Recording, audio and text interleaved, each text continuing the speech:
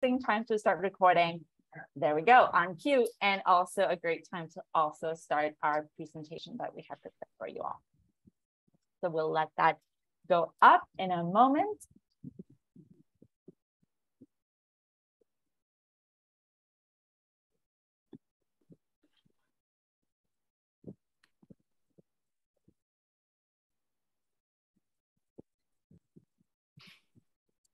And as we get the presentation ready to share with you all, I just want to share on some community agreements with folks. Just because we're going to be together, and it's always just good practice to have a general sense of what it means to be in solidarity with one another when we are in this sort of space. So we are going to do that. Hopefully we get the agreements up so y'all can follow along.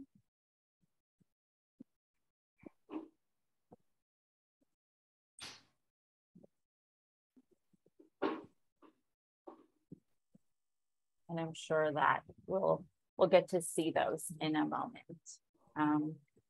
While we do that, we're just gonna go ahead, right? And just start by inviting you to be fully present in this space, using as many ways to participate as you desire, right?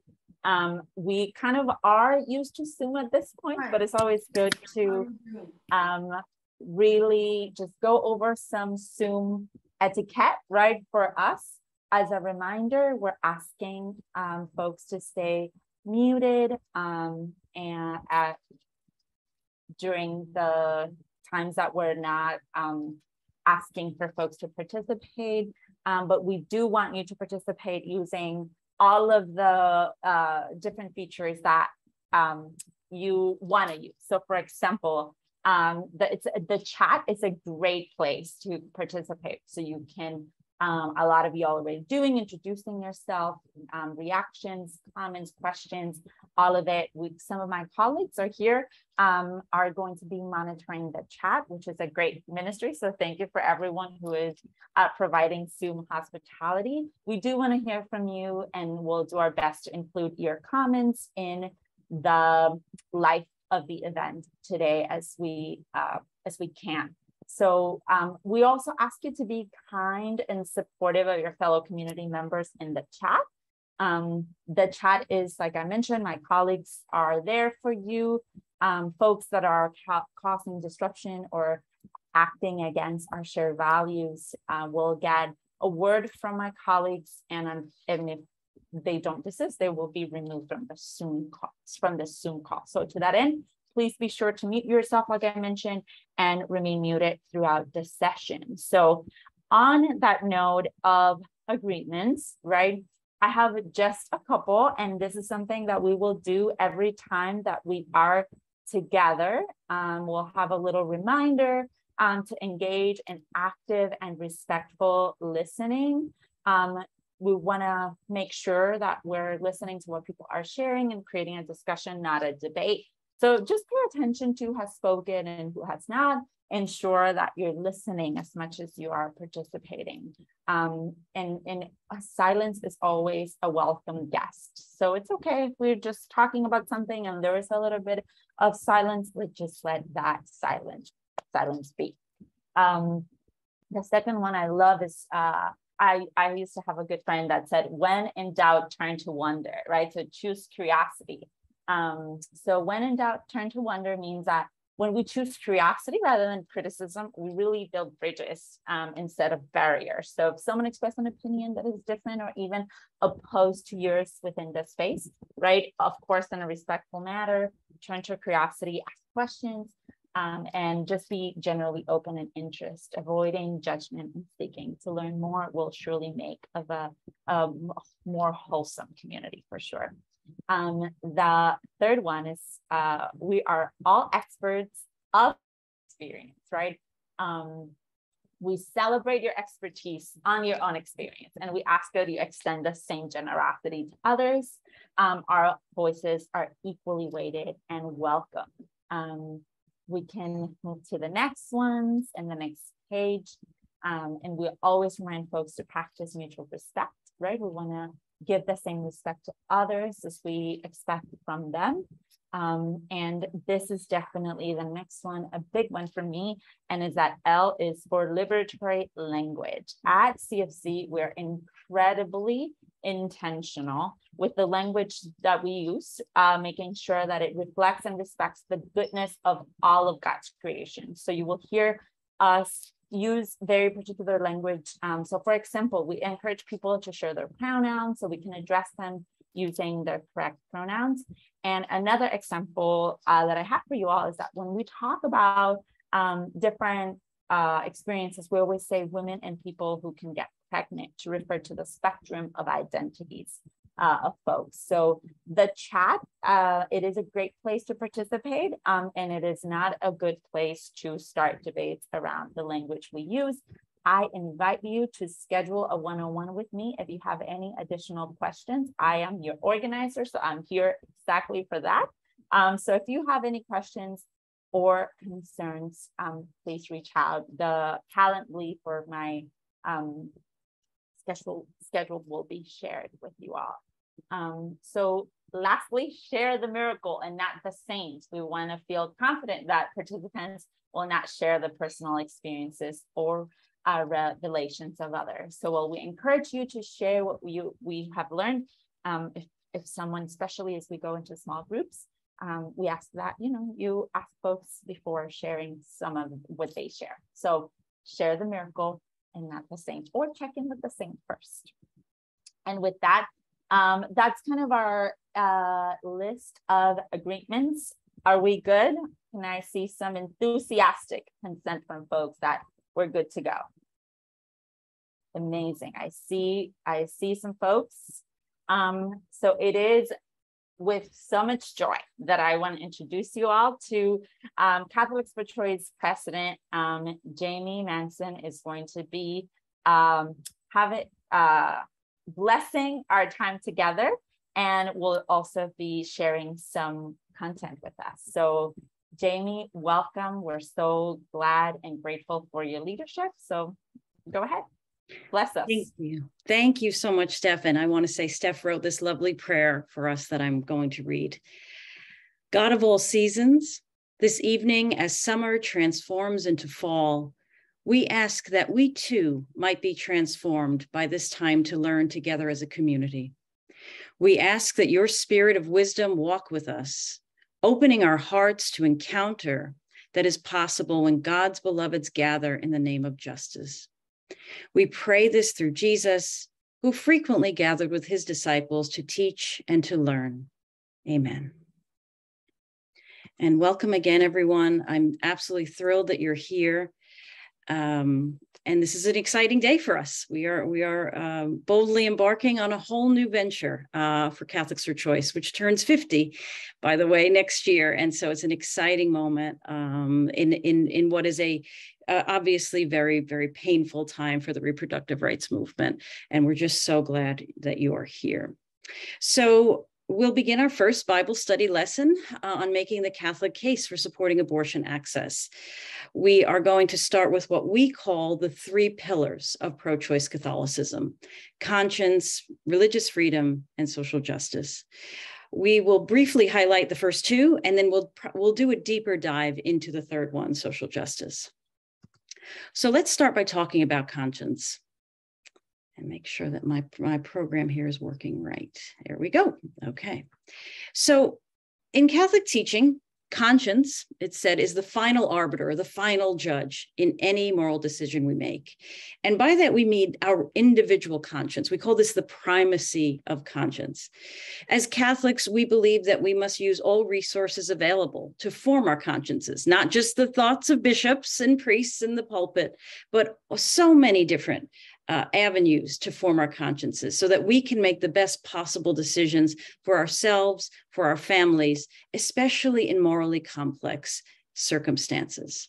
Conscience includes the knowledge of ourselves, awareness of our own moral principles, and the urge to act. We regard conscience as a gift and a responsibility. We're called to follow our conscience and respect the rights of others to do the same. So conscience has a very, very rich history in the Catholic tradition. It is Latin for conscientia, which is the attempt to be true to one's highest ideals. In the Catholic tradition, conscience is a link between human rationality, this wonderful gift that God gives us, this gift of reason, and human freedom, another gift that God gives us. St. Thomas Aquinas, one of the most influential theologians in the history of the church, a doctor of the church, addressed questions in his many, many writings about what happens when conscience conflicts, when our individual conscience conflicts with the law. And so what Thomas said was, acting against your individual conscience is always a sin, because it means second guessing your own human capacity for freedom of choice. To deny your conscience would be, in a sense, to deny your own human dignity. And these ideas that what Thomas has said and what we opened up saying about the primacy of conscience is very much held up in the Catechism. This is what the Catechism has to say. Conscience is a judgment of reason whereby the human person recognizes the moral quality of a concrete act that they are going to perform, are in the process of performing, or have already completed. In all that they say and do, the human person is obliged to follow faithfully what they know to be just and right. That's right out of the Catechism of the Catholic Church. We did change that language to be inclusive. If you look it up in the Catechism, it will say he and man, but we are an inclusive group. And so the two most important parts of that statement are the judgments of conscience are based in human reason, and that we should always follow our conscience.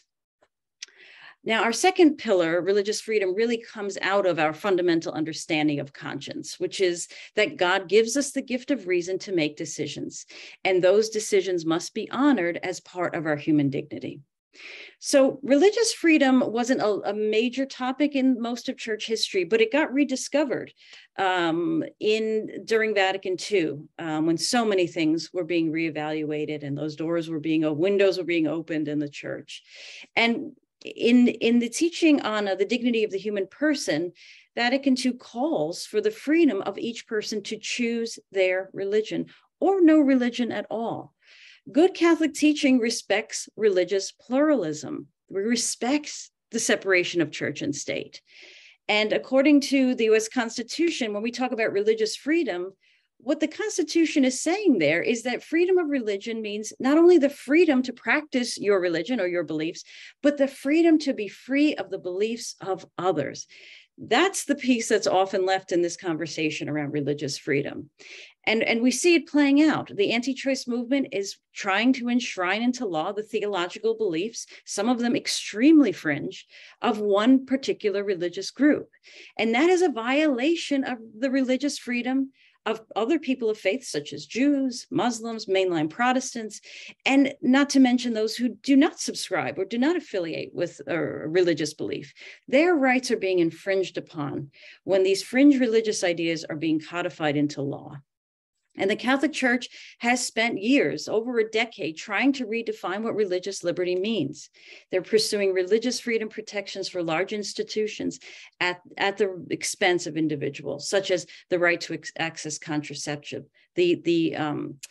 the exemptions they have tried to carve out or have successfully carved out in things like the Affordable Care Act.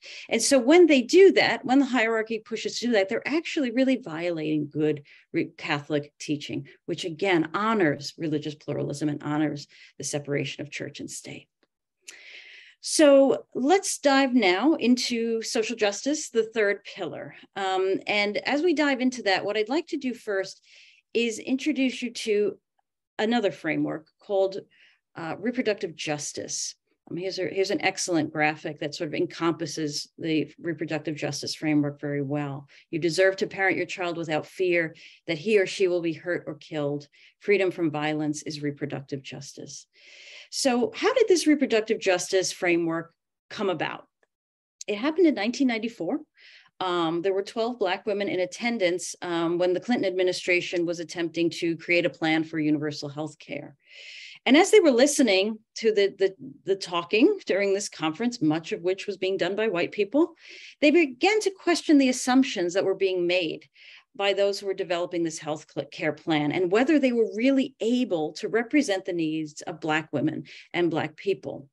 Their core concern, these 12 Black women, was that when a person gets pregnant, whether planned or unplanned, many social justice issues become urgent. It's not just about abortion rights, workers' rights, domestic violence, immigration status, environmental care, access to education, the right to health care and childcare. These are all social justice issues that suddenly become urgent. And they felt that listening to the Clinton administration talk about the healthcare plan, those were not being reflected. So they created their own framework that we now call reproductive justice. And they called it that because it interweaves both reproductive justice and social justice, these two frameworks. And the reproductive justice framework has three main tenets. One is the right to have a child. The other is the right to not have a child. And the third one that was added later was the right to nurture children in safe and healthy environments. It takes this framework takes abortion beyond that rights framework that was very much a product of white women and brings abortion out of that realm of choice and into questions about access that consider all of these other social justice issues. There's a wonderful write-up in the National Black Women's Reproductive Justice Agenda that is, you can see it on the website of In Our Own Voice, which is an RJ organization. Wonderful definition of reproductive justice. It means the human right to control our sexuality, our gender, our work, and our reproduction. That right can only be achieved when all women and girls have the complete economic, social, and political power and resources to make healthy decisions about our bodies, our families, and our communities in all areas of our lives. It's a beautiful encapsulation of what reproductive justice is. This was written before we had more awareness about gender and gender diversity and the presence of non-binary people and transgender people. If this were rewritten today, it would, of course, be much more gender inclusive in its language, but nevertheless, an excellent encapsulation of what the reproductive justice framework is. So thinking about the reproductive justice framework, let's take a look at now the Catholic social justice framework. It has 7 main principles, core principles, and they have very deep mutual strengths about them. The intersections are incredible. Both Catholic social justice and reproductive justice call us to consider the whole person in all issues of policy and morality. And it asks us to look at people through the totality of their lived experience, because we don't live one issue lives. Can reproductive justice be a Catholic social justice value? We at Catholics for Choice absolutely think it can be and should be, because reproductive justice centers the most marginalized people in our society, which is a core value of Catholic social justice. And both share this fundamental belief that all people deserve access to economic, social, and political resources to make family planning decisions. These are fundamental ideas that stem out of the Catholic understanding of human dignity and human freedom, as well as the reproductive justice framework has the same values. So let's go through those 7 principles of Catholic social justice. You go through them quickly. First one is the call to family, community, and participation in the common good. And what the Catholic Church teaches is that every person has a distinct right to participate in family and community where all can pursue the common good. If we cannot build a society where all people can thrive together in community, we cannot have justice. And the call to community and participation in pursuit of the common good means building a society where all voices are heard. These are fundamental reproductive justice values as well. Rights and responsibilities, second principle of Catholic social justice, which is the right to access all fundamental things required to lead a dignified life, basic needs, food, water, shelter, healthcare. And this is something reproductive justice absolutely agrees with. The decision to have children, reproductive justice framework says, is profoundly impacted by whether or not your life circumstances allow you access to these fundamental things. Option for the poor and vulnerable. This is one of the crown jewels of Catholic social justice. And what it says is we must prioritize people who are in poverty, who are sick, who are subjected to situations of powerlessness, who are marginalized or made vulnerable by governments and social systems. In reproductive justice would remind you that in the US, 75% of abortion patients are low income and 50% are below the poverty line. Our work to improve reproductive health care must not further stigmatize people who choose abortion, especially for people in poverty. Because what we know is abortion bans and restrictions disproportionately impact people who are trying to make ends meet, who are sick, who are in rural areas, who are otherwise marginalized because of racism or gender inequity or horrific immigration policies that are in this country. So again, a shared core value. It's possible someone has their mic on. I just check your mic. I'm hearing some background noise, so just want to double check that, please. Thanks. The dignity of work and the rights of workers. We must fight for rights and better working conditions. This is a Catholic justice value that goes back to 1873 with the very first Catholic social justice encyclical. This right to rest, this right to be supported when someone is unable to work, and the right to a just wage and good work that honors one's dignity. There is a moral obligation to provide comprehensive health care, pay parental leave, and free childcare. Does the Catholic Church teach this? Yes. Do all dioceses that employ people honor it? No, not so much. But these are fundamental reproductive justice values. And this is what RJ would say. The ability to safely and securely raise a child is essential to create flourishing in families and communities. Solidarity, great Catholic phrase we hear from liberation theologians, a radical commitment to bearing the burdens of those who are suffering. John Paul II, who was not pro-choice, obviously, had a profound idea that really resonates with reproductive justice. He said, solidarity is not a feeling of vague compassion or shallow distress at the misfortunes of others, both near and far. It is a firm and preserving determination to commit oneself to the common good. That is to say, to the good of all and of each individual, because we really are responsible for each other. And this is, RJ would point out that abortion bans and restrictions cause that disproportionate suffering to those who are already facing all different forms of oppression. So we need to be in solidarity with these people so they can have access. Care for our common home. This has been a very big value by Pope Francis. Wrote a whole encyclical about it. So what it says basically is that Catholic social justice recognizes the inherent connection between all living things. We seek to put ourselves in right relationship with the land, which includes protecting the earth from existential threat of climate change. This was beautifully, beautifully said by the Pope in Laudato Si. And this is a fundamental value RJ would agree with. The fight for environmental justice is essential to ensure that people can parent their children in safe and sustainable communities. We're called to care for the earth so our communities can thrive. So now that we have a grasp on reproductive justice and Catholic social justice frameworks, let's talk about why these abortion bans and restrictions create such a violation of basic social justice principles. I want to introduce you, if you haven't already read it or are not aware of it, to a book called The Turnaway Study. It was published by Diana Foster Green in 2020. Green interviewed 1,000 women every 6 months for 5 years. She recruited from 30 clinics across the country, and over 8,000 interviews were conducted. And what she was studying, Diana Foster Green, was the impact on women who have been denied a wanted abortion and the impact on those who did receive the care they wanted. To our knowledge, I've talked to Diana about this, everyone identified as a woman, so we will use the language of women to reflect the book. Top findings about the denials of care. This is what she discovered. It creates economic hardship and insecurity, which lasts for years. Those who cannot get an access to a wanted abortion are more likely to be financially insecure and living in poverty years later, along with their children.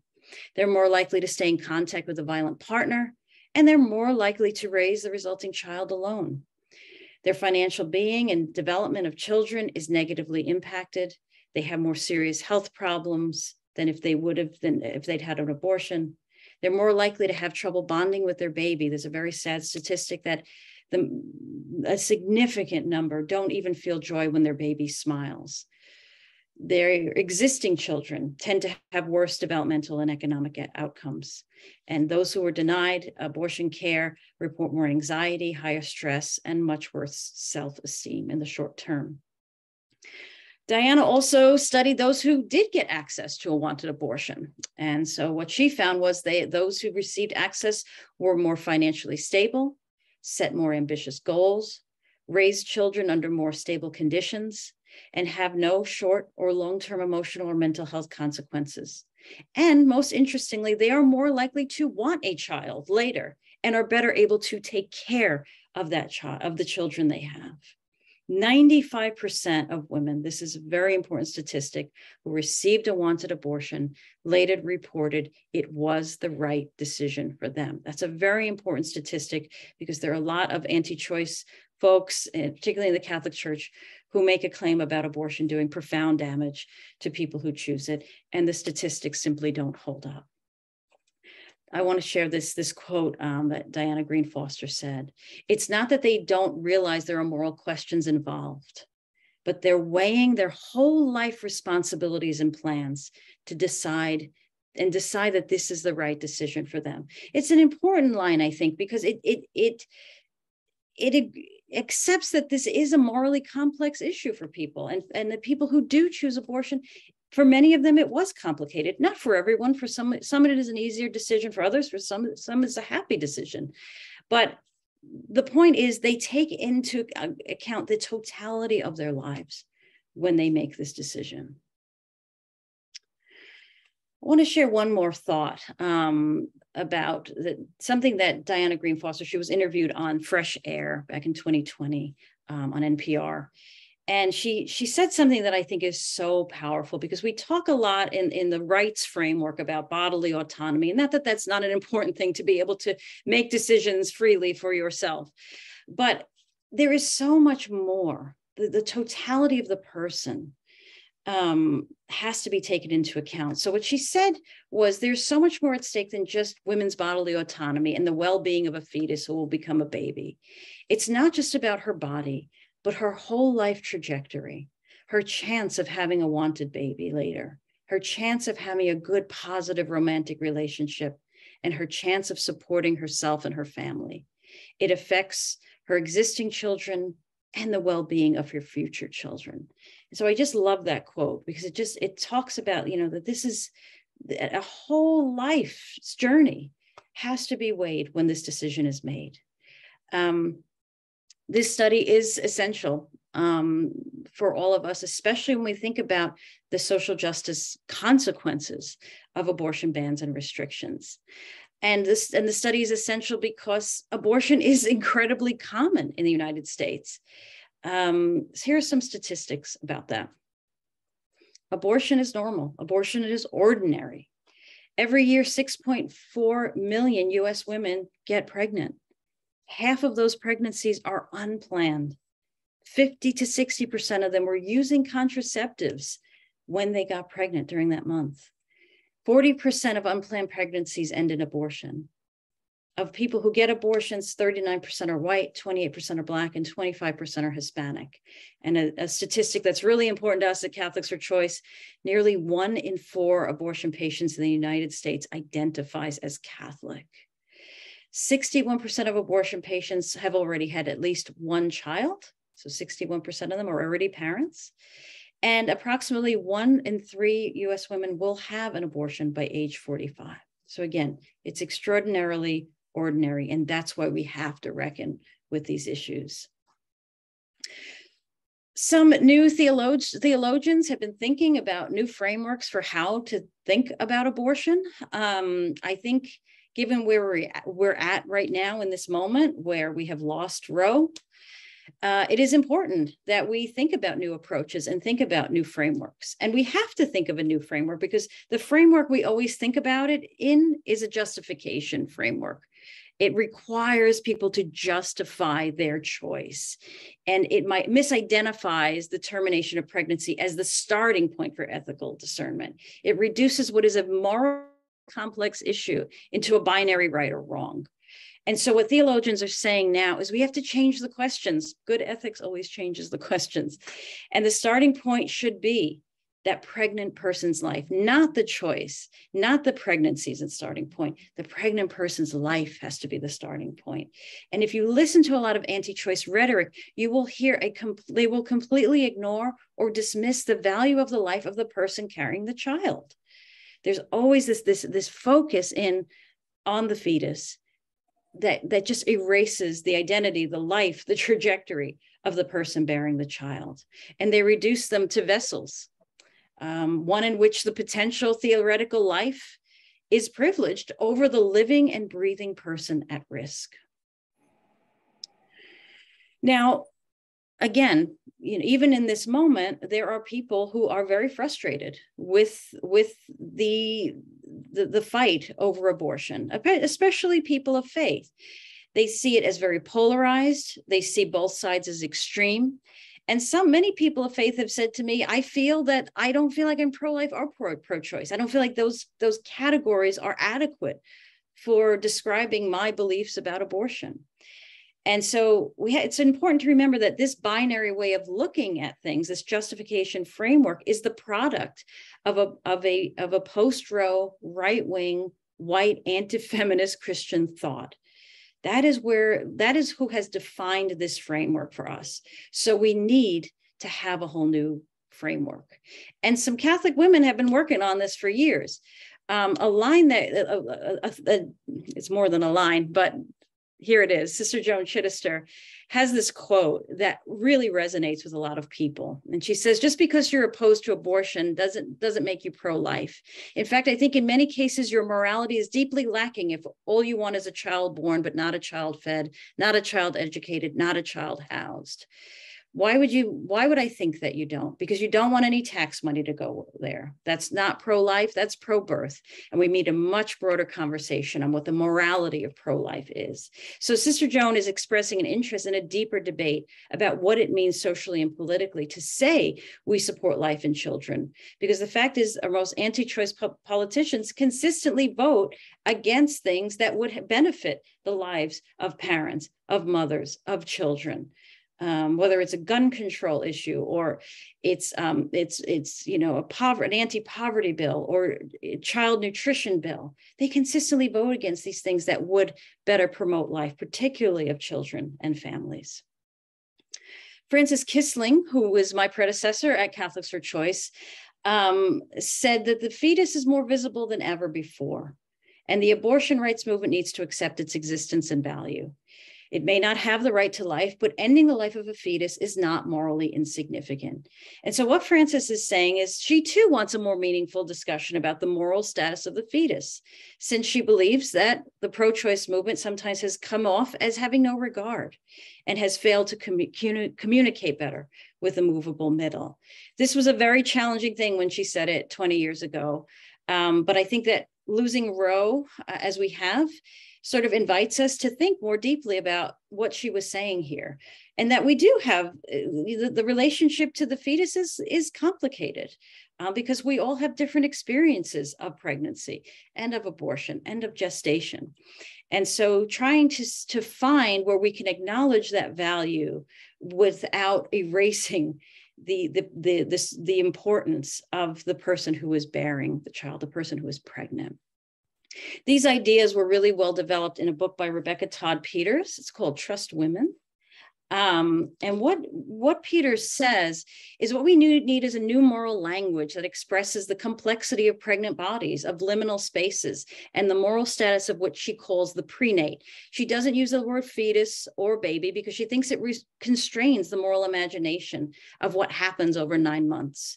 She said we need a theology of gestation.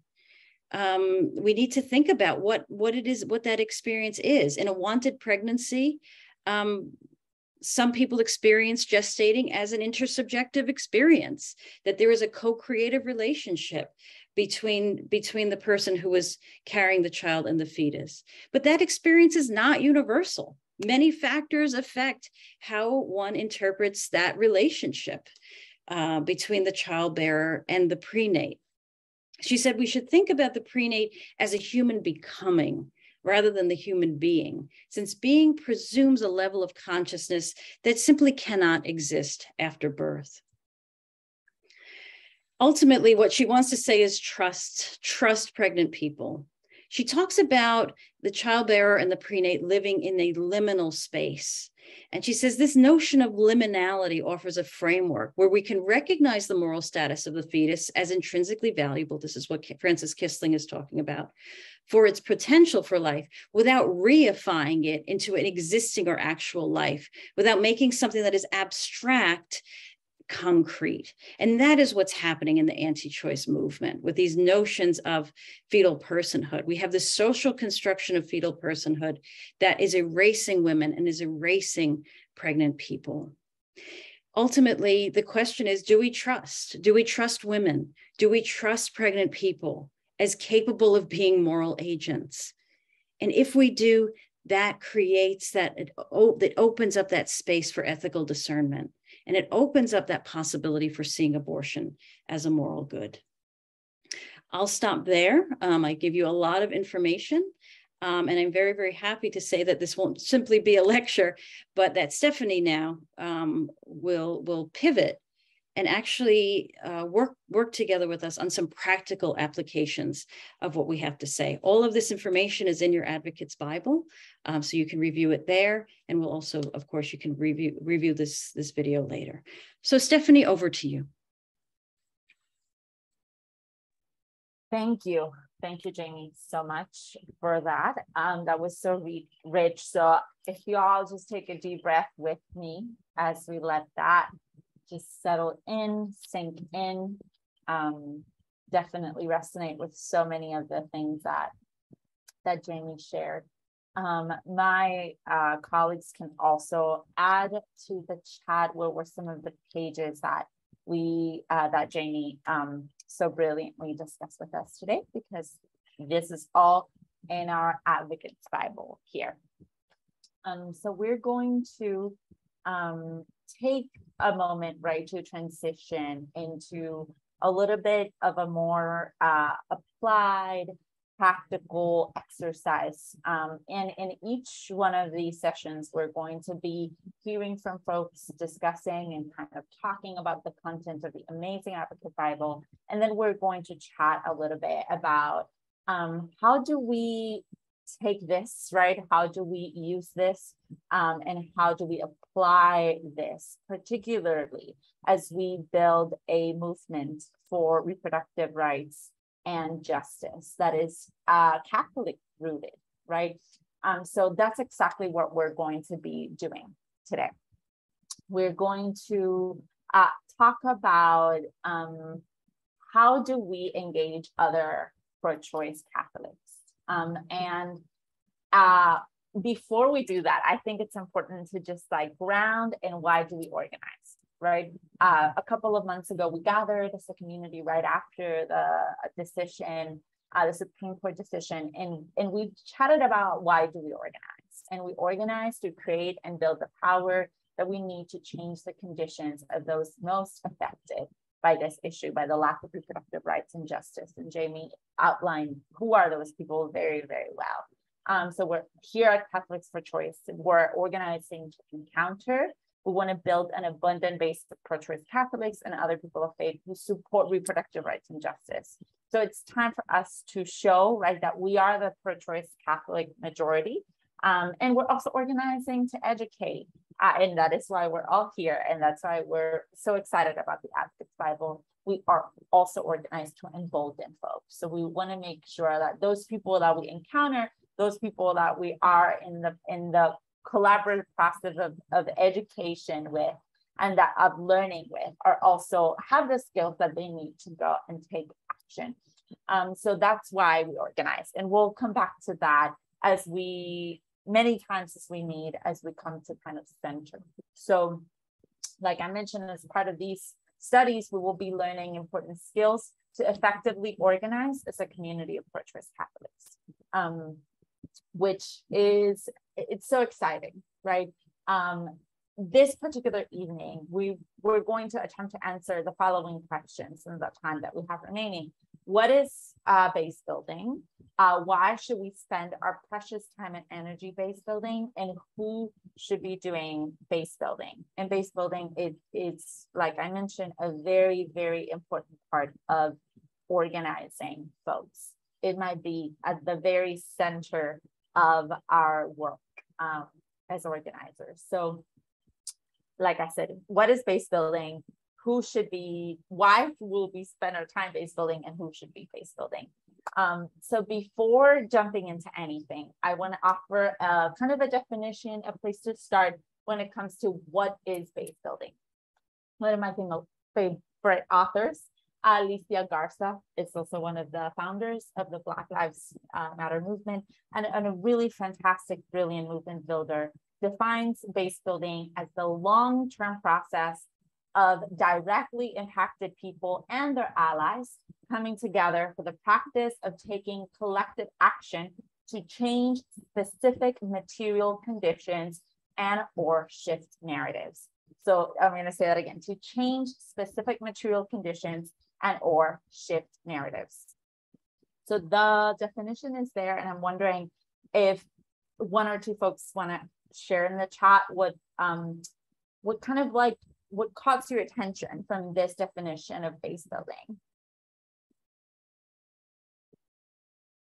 So the long-term process of directly impacted folks, long-term, amazing, Carol. That is one of the things that I wanted to make sure that we highlighted. This is a long-term process. As we think about our opposition, and we're going to be really taking a deep dive into the opposition next session, they've had a really fantastic, like successful long-term plan, right? The moment we did not arrive the last summer in a moment, right? That took a lot of planning. And I really wanted to make sure that we think about this work as long-term work as well. So thank you so much. Changing narratives, centers the people affected, directly impacted people, collective action. There is so much richness here, right? So we want to make sure that we're highlighting those parts of this definition that speak to us. Definitions are always like an invitation, right? And we can add and edit and just think about this as we go, but that is an offering, right, to us today as we think about what is base building and why are we taking this time as a community to really talk about it. There are two examples of base building that I want to offer you both, and we can see those here in this slide. The first one is outreach. The work of visibilizing, advertising, the work of an organization or group with the purpose of recruiting others to join. And this is examples here, right? Like we've all seen this, I'm sure. Tabling at an event, passing flyers after church. I've done that for many years. Making an announcement during coffee hour. We have all seen outreach at some point of our lives.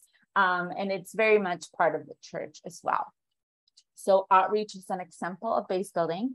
And the second example that I want to offer to us this evening is recruitment.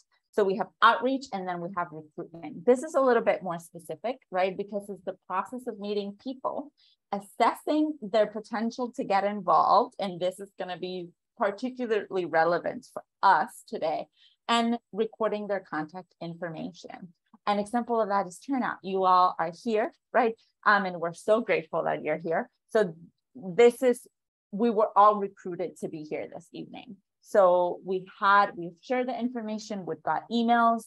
We hopefully send you the Advocates Bible Study and you received it.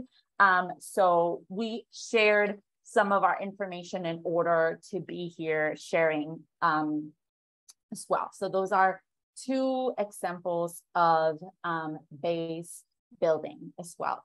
So as we think about base building, right? I think it's super important that say a word about this is not easy part of the work. I think like a lot of folks, as we think about long-term, and that's why we're doing some of it together, right?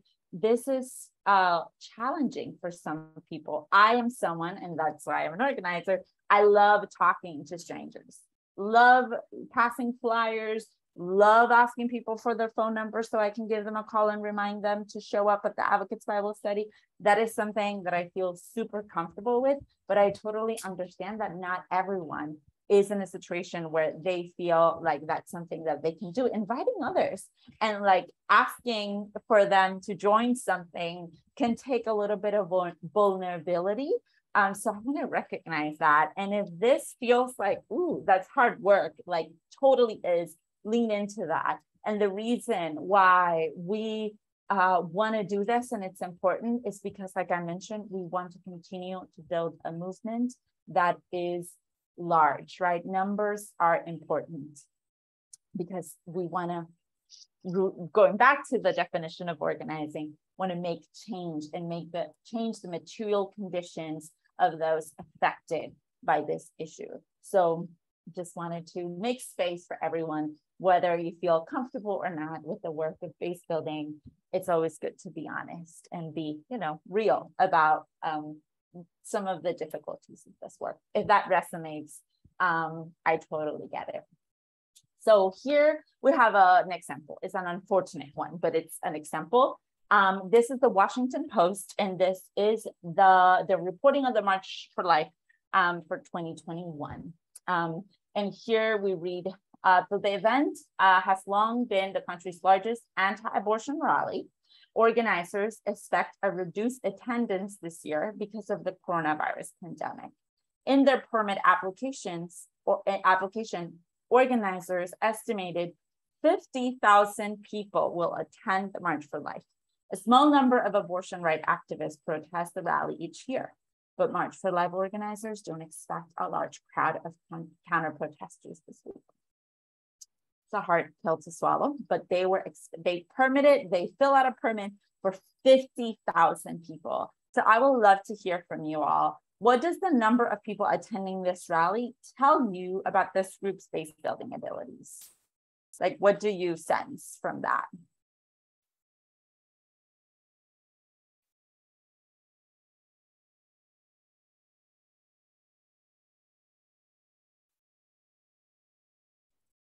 They have a dedicated base. Yes. They're organized. Yes. All of those things. They're deep into their community. Absolutely. They're unfortunately effective. Absolutely. Absolutely. So all of those things are very accurate, right? And that's why we're here building skills so we can also continue to build a movement of pro-choice Catholics.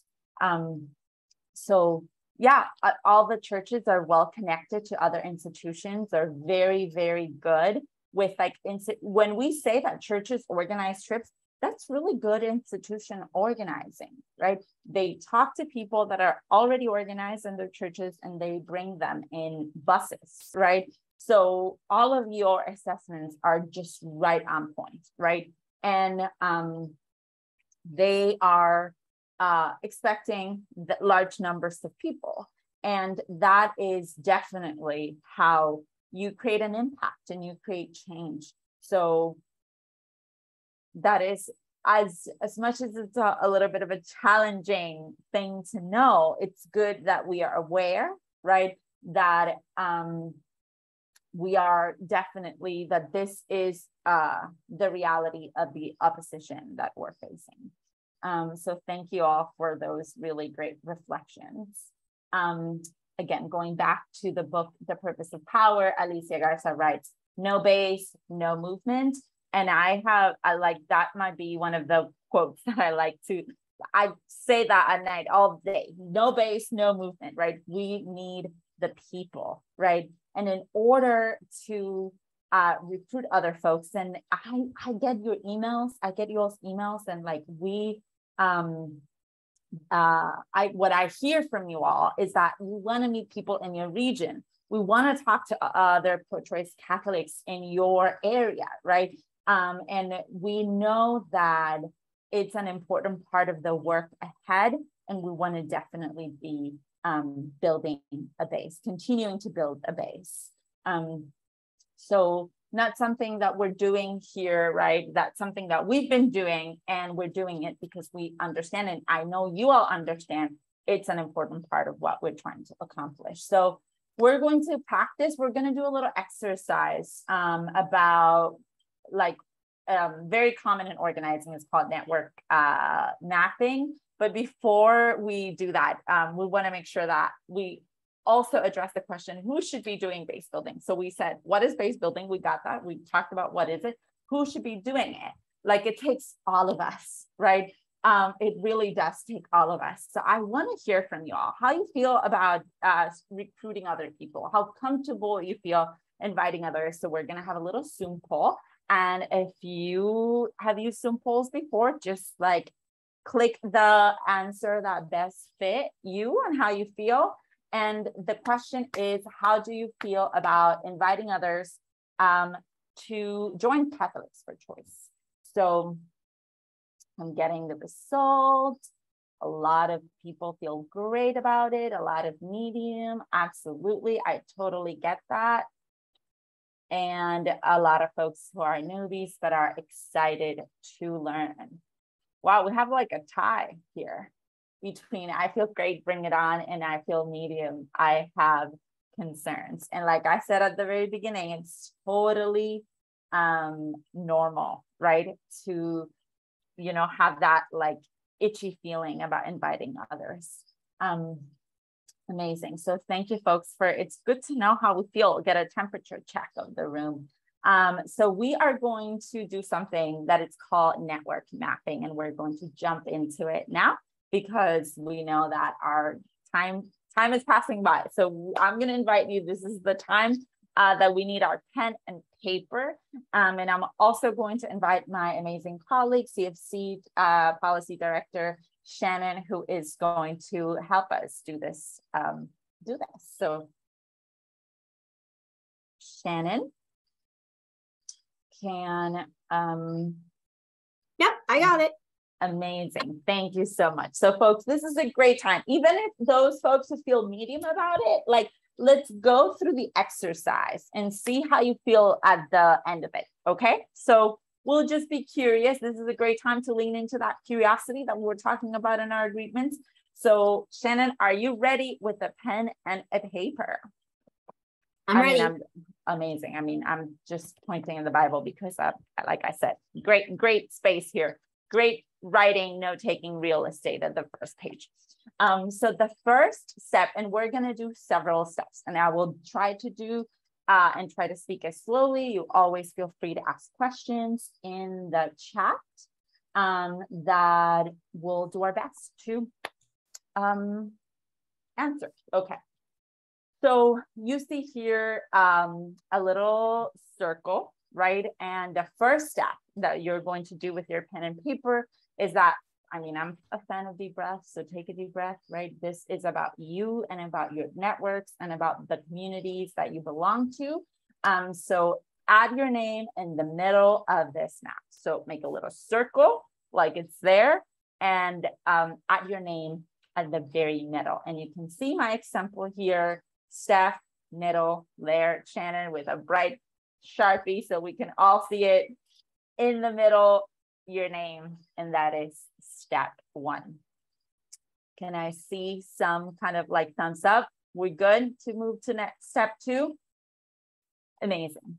So think about what communities are you part of?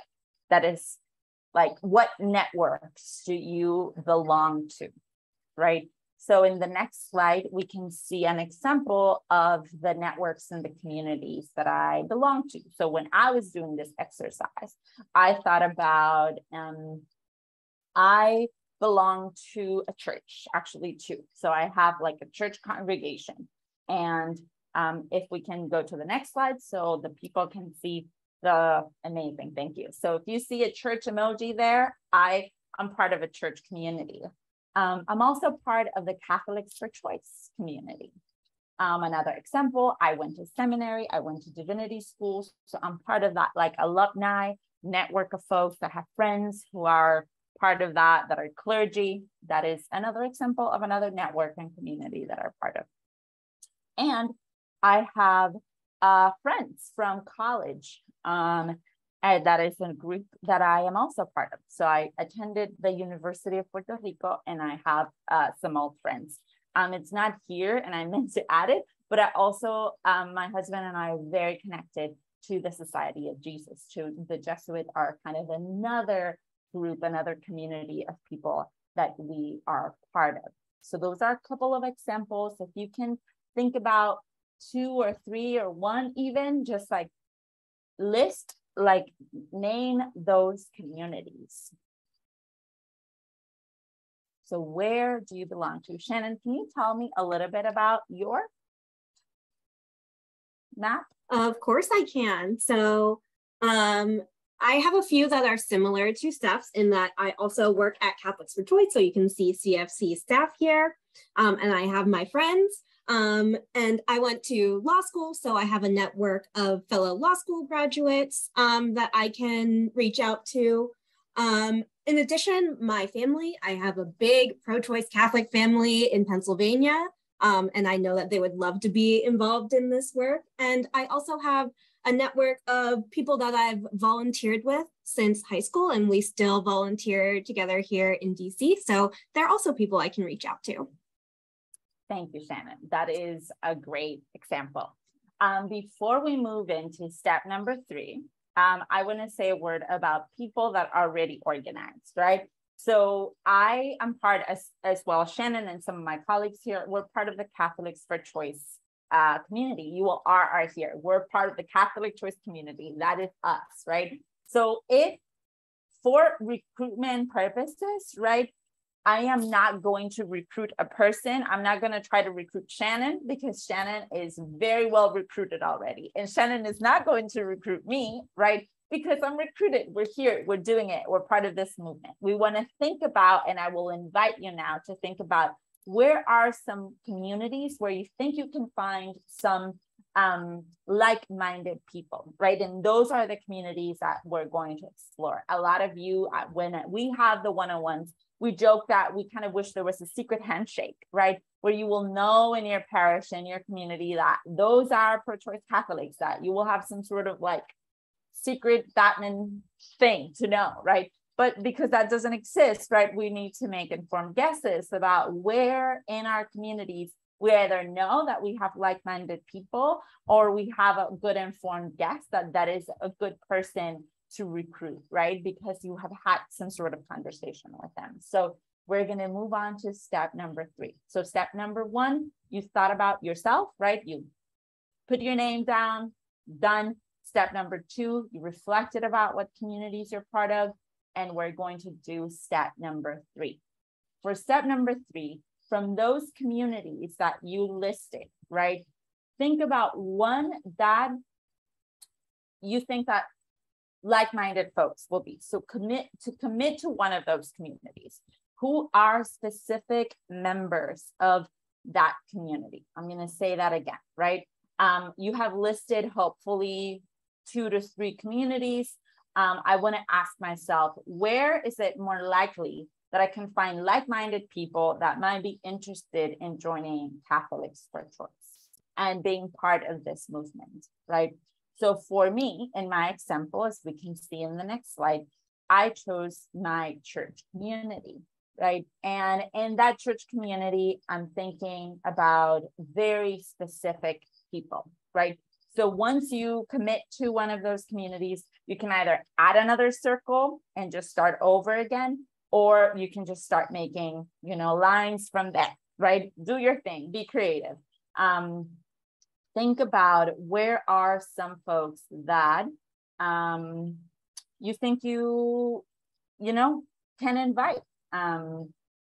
So here, like I said, I'm looking at my church community, and I specifically thought about Lisa, Anna, Cami, and Tom, and because they're part of my social justice committee, right? So they're part, it's a good overlap. They're part of my congregation and they're with me in their social justice community. So think about specific folks in your life and name them there.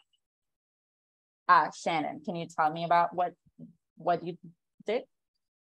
Absolutely. So I took a look at my law school alumni network, and I thought of people who were like-minded that took similar classes like social justice and the law, people who I trust and I know a lot about, and also people who have unique skills that they can help us out with as a movement. So I identified some of my law school friends: George, Grace, Sid, and Anna. Awesome. Thank you so much, Shannon. So from the 4 people that I brainstormed, right, the last step is to just choose 1 or 2 people that you think you will be the most comfortable sharing information about CFC and inviting them to join the movement. So like I said, you can see it there. I thought about Lisa, Anna, Cami, and Tom. They're all very socially justice minded, right? But I also know that I ran into Lisa and Anna in a conference around women's rights, right? So I have and we've had different conversations. Therefore, I think that they're great folks for me to reach out to and invite to join the movement, because there are some intersecting interests there. Shannon, from those folks that you kind of brainstorm, I'm thinking about Anna and Cami. Who are you thinking about? I think that I'm thinking about Grace and Anna because I know that they actually do a lot of pro bono work, and they help out and they help write amicus briefs or friend of the court briefs that support litigation against abortion bans and restrictions. So I know that they would love to be involved in this work in another way too. Awesome. I hope it's not the same Anna. I don't think it's the same Anna. I don't think my friend Anna is a lawyer. But who knows? People, live their entire lives. That's amazing. Thank you, Shannon, so much. So that was our last step. So by now, hopefully you thought about maybe 1 or 2 people that you can invite to join Catholics for Choice. So I want to hear in the chat, maybe 1 or 2 folks that want to share, how was the exercise? Do you got stuck in a particular step before we move on to the next part of this exercise? Were you able to complete it? Did you reflect it about your communities?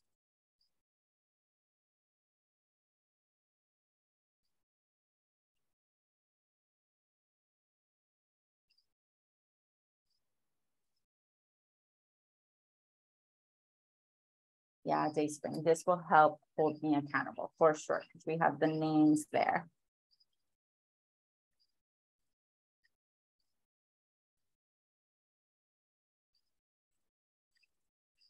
Great, awesome. So there were some ideas flowing, and right, we will have this recorded for you all as well, and we will send this. So if there's any step that you kind of got, kind of a little bit stuck, or if you want to think and reflect and pray a little bit about it, right? This is a great exercise to kind of realize that we are people of community, and that we already probably have folks in our circles that we can invite to join this movement, right? No base, no movement. Therefore, and I will be repeating that until forever. So you'll hear me say that many, many more times into the future. And also, so many people want to be encountered by us. And for those folks, right, that feel a little bit like this is hard, right? I invite you to think about, we at Catholics for Choice want to encounter, and we want to educate, and we want to embolden, and that encountering part is key. Folks really, really want to be encountered. and invited and being part of this amazing, amazing community. So I'm just looking at the time. We were hoping to do little breakout rooms for folks to reflect about how this exercise went. But I think we're running a little bit of time, so we're going to skip that for today. And because we are going to skip that for today, perhaps this is a great time for one of you. Uh-oh, did I got frozen? Do you all hear me? We hear you. Okay, great. I got scared for a moment. Amazing. So can I get like one person? Like I saw a lot of folks in the chat that want to like raise their hand and kind of tell us a little bit about like how was this process. I see Lane. How was this for you, Lane? You want to share briefly?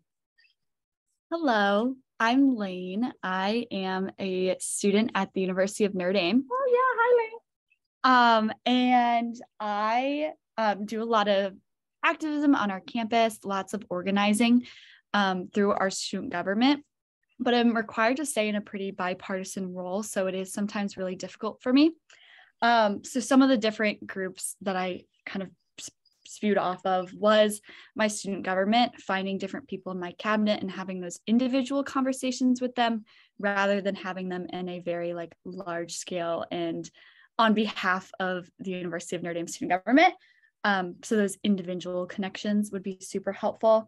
I thought about my work within campus ministry. I'm a lector, usher, and basilica at the Sacred Heart here on campus, finding different people within that group. And then we do have Irish Reproductive Health, which is this really great nonprofit that is not officially recognized by the university because of its strong Catholic mission, but does a lot of organizing in the South Bend community, does a lot of organizing for like contraceptive access on campus, but again, not through the official Notre Dame sponsored avenues, but just through kind of like word of mouth, social media advertising. So getting a lot of Irish reproductive health people on board. Obviously, we attend a Catholic university, so bringing some of them in. And they're obviously all for reproductive health and reproductive justice access for women and people who can become pregnant. So my main ones for campus ministry circles and Irish reproductive health, which I'm really excited to work on this semester. Amazing. Thank you, Lane, so much. And I think there's some of your colleagues that are here as well. So fantastic. So we got you in terms of like the folks you might be thinking, okay, so I got this person, or I have this two people that I think that I can reach out to specifically, right? And this is a great invitation. I talk to a lot of you, and you really want to connect with folks that are in your region, that are in Florida, that are in like Indiana, that are in Ohio. So this is a great time to connect with those folks. And we are going to send you a template email. You can also adjust into a text because we got you, and we really want you to invite others. And just for some quick math, for this Advocates Bible Study, we had 575 people that expressed interest in joining us and registered for this, right? So folks are going to get the reporting. If we do the math and everyone that participates here can reach out to someone and recruit a person or two, we are many. So that is a very, very exciting potential in terms of like no base, no movement. We want to build that base. Therefore, we only have a couple of more minutes together. So I just want to wrap up our time with so much gratitude, and also thinking about what's next for us, right? There are two communications, two emails that I want you all to expect. One is a follow-up email from today, right? We're going to do a follow-up action. And for each and every Advocates Bible Study session, we will have a follow-up action for you all to, on your own time, do. And surprise, surprise, this week's follow-up action is to send an email or two to those folks that you identify during the network mapping exercise. And like I mentioned, in that email, in that follow-up email, you will receive a template that you can copy paste and you can edit and adjust as you see fit. One of the things that we asked you all to reflect about prior to today was the sentence, I am a pro-choice Catholic, or I am just a pro-choice person, ... So if you got the time to do that email, it's a great time to share with those that you know. Why are you here, right? What is your interest? What is your kind of like passion for this? What moves you? Therefore, great place to share if you want. If not, we're, like mentioned, we have an email that you can personalize and send to those folks, and you will get that for that follow-up email. Additional to that follow-up email, you will also get an email with the information about our next session. It's going to be on the roots of the anti-choice movement. So we will be taking a deep dive into the opposition. It's super important work that we must know. But in the practice session, we're also going to be talking about 101s. Why should we have them? And what is a 101? And all of those good things as well. So we have a really fun upcoming session 2 of the Advocates Bible Study. And in the meantime, you can always reach out with questions that you might have. The very, very last thing that we're going to do is that we're going to share the link to a commitment card. So if you're already like fired up and you know who you're talking to, like Dayspring said, this exercise will keep you accountable, keep me accountable for sure. So we have a link for you to complete, kind of let us know how was the exercise. If you have someone in mind that you want to reach out to, and any way that we can support you, continue to build a base of pro-choice Catholics. So that Shannon shared with us the link for that form. And yes, we are on time. It's been a joy to be in community with you all this evening. If you are in the DC area, I don't want to let you all go without an invitation.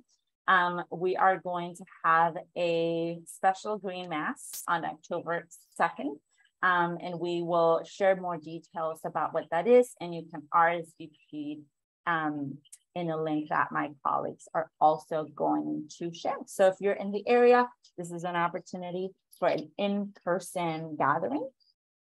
And yeah, just click the link and you will get more info as there as well. So a joy to be in community with you all. Thank you for participating in session number 1.